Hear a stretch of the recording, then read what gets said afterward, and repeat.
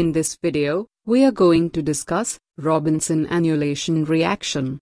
This is a condensation reaction. In this reaction, alpha-beta unsaturated carbonyl compound give aldyl condensation with other saturated carbonyl compounds. The final product of the reaction is coupled alpha-beta unsaturated carbonyls. Robinson annulation reaction is completed in two steps. First is Michael addition. Second is intramolecular aldyl condensation. To explain the mechanism of the reaction, here we are taking cyclohexanone and methyl 2-butanone as example. The final product is rearranged and condensed alpha-beta unsaturated ketones. Now, we are going to discuss mechanism of this reaction. In the presence of strong basic condition, one active alpha hydrogen is removed from the molecule, and carbanion is formed. Now, this carbanion gives Michael addition and attack on carbon-carbon double bond.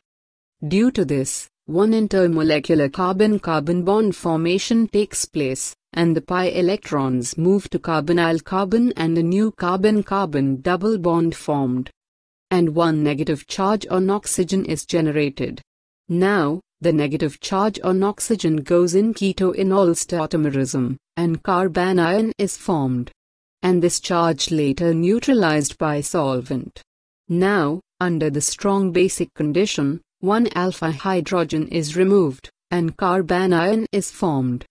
Now this carbanion is attack on the keto group of the cyclohexanone, and a cyclic intermediate is formed. Now, followed by beta elimination, one alpha hydrogen and beta hydroxyl group leave the molecule, and alpha-beta unsaturated carbonyl compounds are formed as final product. Next is the conditions and important points for this reaction. This is a condensation reaction. This reaction is an extended form of aldyl condensation. This is a base-catalyzed reaction. Michael addition takes place during the reaction. This reaction is example of intramolecular aldyl condensation reaction. Carbon-carbon double bond is formed. Overall, one water molecule is removed during the reaction. Necessary condition is, at least one alpha hydrogen must be present in the molecule.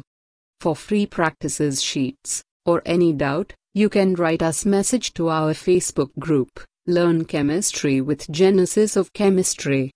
The credit for this video goes to Genesis of Chemistry, one of the best research consulting organization.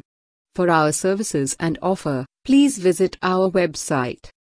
For more videos, please like and subscribe to our channel, and join us on Facebook. Thanks.